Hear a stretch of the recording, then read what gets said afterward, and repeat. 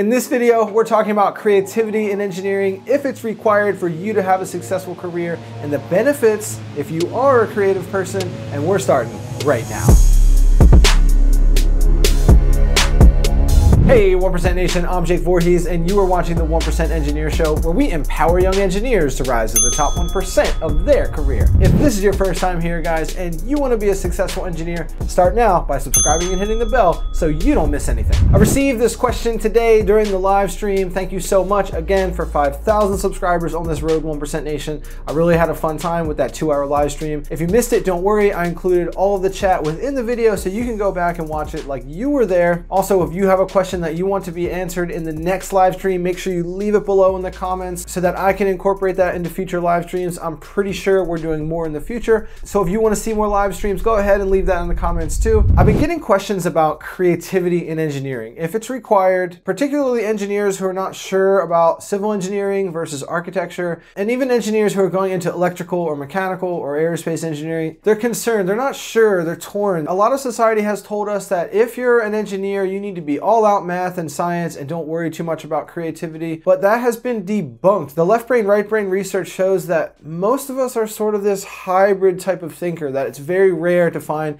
an exclusively left brain thinker or an exclusively right brain thinker. Yes, they exist, guys, but please don't put yourself into a box when you're choosing a career, when you're choosing the right college major, or if you are trying to find reinforcement for your own decisions based on whatever you have done to lead you to this moment right now. Don't worry. But stereotypically, a lot of engineers are not that creative. We do have a tendency to be more math-minded, more analytical, more spatial thinking, and therefore we may not have the deepest creative elements. We may not be able to think outside of the box, which is not the best. That society teaches us that we don't need too much creativity. But if you are somewhere in the middle, if you are someone who's torn between, say, civil engineering and architecture, or some sort of artistic design, or actually becoming an engineer, and you're concerned that maybe being an engineer is not going to allow you to be creative, or you do actually excel in math and science, but you're just caught in this sort of confusing storm, you're not sure, I highly encourage you to continue to pursue engineering. So this video is going to talk about 5 advantages if you're a creative person. And number 1 is that you will be unique. Because most engineers are actually not so creative, they have this heavy emphasis on the left brain side, mathematics and analytical thinking, spatial thinking. If you actually can think outside of the box, if you actually can be creative, you're going to stand out. You're going to differentiate yourself from other engineers. So it's good to be different. I talk so much on this channel about the importance of standing out. How can you differentiate yourself from all the other engineers? So if you do have that creative edge, if you can think different, it's a big win. You're going to be able to solve unique problems. You're going to be able to find solutions for special instances within your designs and within your homework problems, your project problems, your internships, your job, whatever. So don't worry, being creative is a huge advantage. It makes you special. Special is good. And the second benefit is because you have that uniqueness, you're going to bring that diverse viewpoint and mental positioning when solving problems to your team, to your job, and therefore your input, your opinion, your ideas are going to be even more highly valued because you are different. And this is because most managers understand the importance of a diverse team, meaning if you have a whole bunch of left-brain analytical thinking on one team and not anyone creative, then they're all going to be just thinking the same way. You want somebody who's going to question whether they're doing the right thing. It's like, hey, okay, this is more cost effective, but are people actually going to use this product if it doesn't look a little bit better, or we didn't solve this problem or that problem, we didn't think about this? So your opinion is going to be more valued if you're a creative person. The third benefit here is that you will actually be able to create creative designs that are aesthetically pleasing, that integrate into the rest of the system, whether it's a building out there in infrastructure, or if it's a component within a robotic system. You're actually going to be able to have this holistic view and not just really look at, okay, well, this works and these lines match up and this is cost effective or whatever. You're going to actually be able to have that different sort of macroscopic view on a problem that a creative person is going to be able to see, whereas an engineer, they kind of, again, put themselves in this box, and as long as the piece works, that's all they care about. They don't really see things as a whole. They don't really see the aesthetic advantage of certain things. So you're going to be able to design a little bit better. You're going to be able to look at things differently. And furthermore, it's just going to allow you to stand out and have a higher voice, a better opinion, and gain more respect, and probably help your team deliver better projects. And you're going to maybe get promoted because you think differently and your views are respected and your designs are a little bit better. Benefit number 4 is that you will be a part of this movement that we call STEAM. STEM is old and boring now because science, technology, engineering, and math without arts and creativity and design, we have found that that is just obsolete.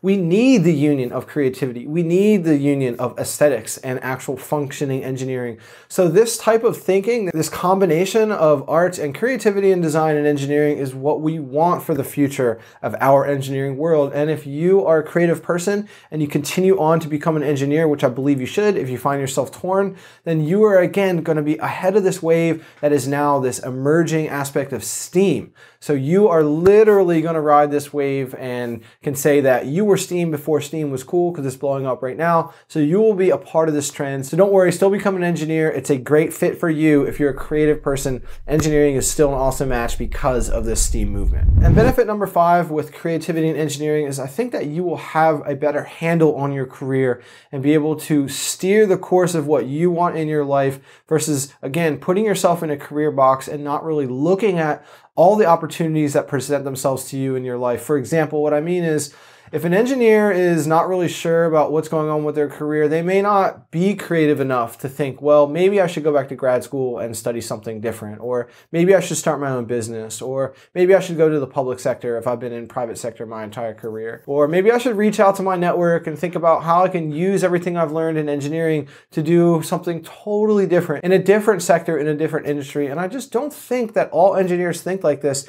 Again, they might just start hating their jobs and just transfer to another company that does the same thing, thinking that it might be different, when realistically, a creative person understands that unless you deploy something dramatically different, your career, your life, your trajectory in your professional world is not necessarily going to change unless you actually change what's wrong. And sometimes that does mean changing industries. Sometimes that does mean changing sectors. Sometimes that may mean going back to school to do something that's in education or law or something else. You want to be a creative thinking engineer in order to unlock these full potentials, because otherwise you will just get stuck in a rut, which is what I see a lot of engineers doing. I see lots of complaining, lots of crying on Reddit, because you're not thinking outside of the box. You're not actually using that problem-solving mechanism that should exist as an engineer, because maybe you have been told that you're not that creative to solve a problem in a different way that you never expected. So those are the top 5 benefits that you can have if you're a creative person in engineering. So if you are not sure if you're good enough to defeat the math and science courses in high school and you can survive year number 1, year number 2 in engineering, and you still are a creative person, don't feel like you are someone that's going to have a disadvantage because of that.